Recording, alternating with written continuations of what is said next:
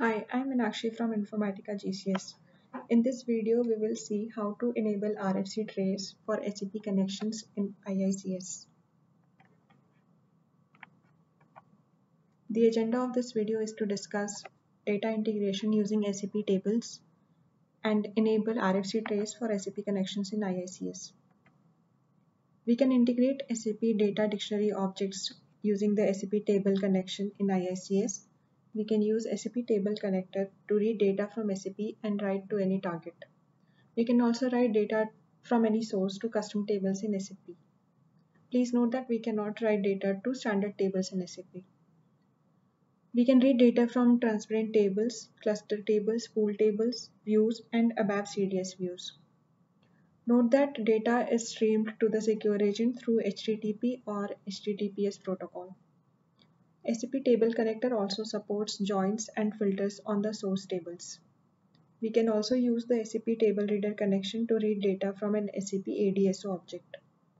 To write data to an ADSO object, use the SAP ADSO Writer connector.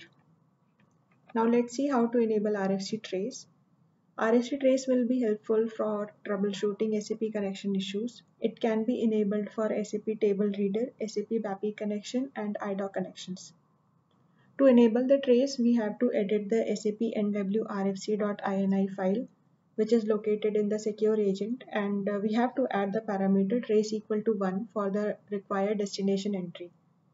Once the trace is enabled, the trace is set to 1, we have to restart the job for which tracing is enabled. Now suppose if we test the connection or during the design time, the trace will be generated in the data integration server ICS main Tomcat location. Whereas for the runtime, the trace will be generated in ICS main bin RDTM. Also note that if trace equal to 1 does not generate any trace, we can change it to RFC_trace, and we have to also make sure that secure agent is running with admin privileged user. Now let's go to the demo section. So here I have already opened the mapping for which we will test the RFC trace. Now this is the connection that we are using here.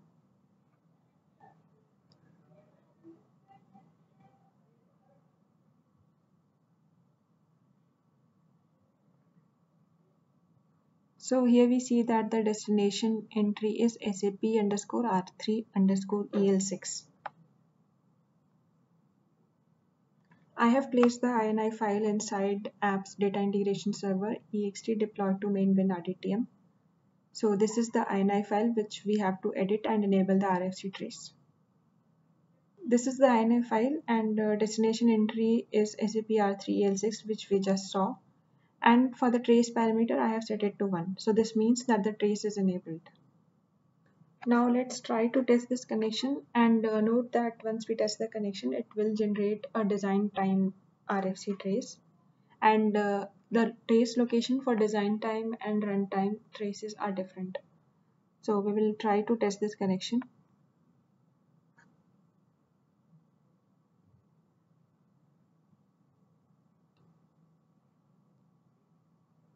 And we see that the test connection is successful.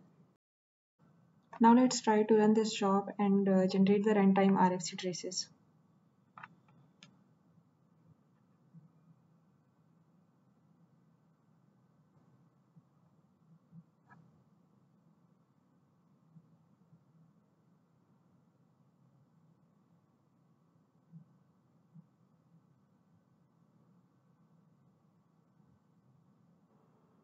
So we see that this job has failed.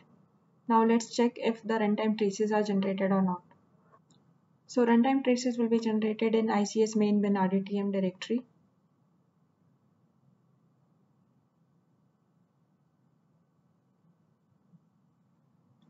Here we see that JCO RFC traces have been generated. So we can analyze these RFC traces and look for the error. We would love to hear from you. Please share your valuable feedback. Thank you.